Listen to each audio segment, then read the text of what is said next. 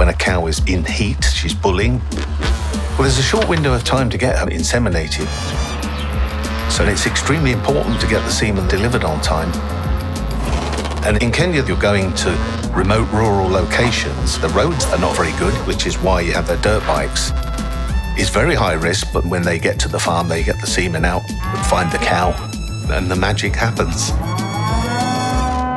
This is the story of how better cows led to better grades. It'll all make sense in a minute, but first, let's talk about selective breeding. This is Professor Kofe. Despite my youthful appearance, I've been around a long time. And this is Professor Imrode. He wrote the book on this stuff. I wrote this book. Up in Edinburgh, these two have been researching selective breeding for decades. When genomics started, it totally changed the game. What is the genetic ability of this cow to actually produce milk? DNA, Basically, it's like a dating app for cows.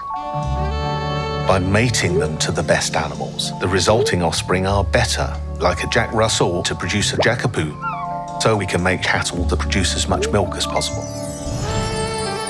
And it's helping dairy farmers all over the UK. Since we started the project, we're doing about 1,000 litres per cow per year extra. This data was shared with other countries, where they adapted the science to build their own selective breeding programs. In Africa, the difference in milk productivity was so huge versus in the UK. And as we saw what they were doing, the question was, can we do it here?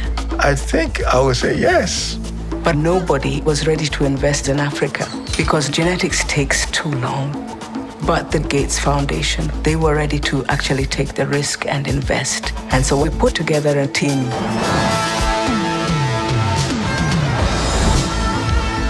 The team knew that the same cow Rory needed in Scotland wasn't the same cow they need down here in Kenya. So we collect a lot of data around the farm. Then we use the science to translate that data into information and share that knowledge with the farmers.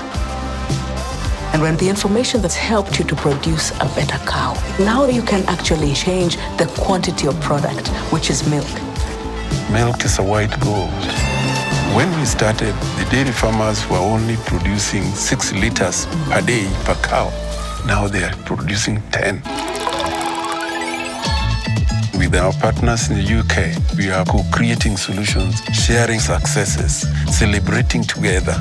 The work that we do, the numbers that we calculate, equations that RAF tells us to implement, all of that creates this product that can increase the livelihood of thousands of people. And the farmers are really, really proud. Like our friend Josephine here. I'm happy because we have milk. There is plenty for my family. Also, it's a source of income, which has helped us in paying for my children's education. I can now enable them to become what they have dreamed to become in the future. And that, my friends, is how better cows can lead to better grades. The Gates Foundation, partners of human potential.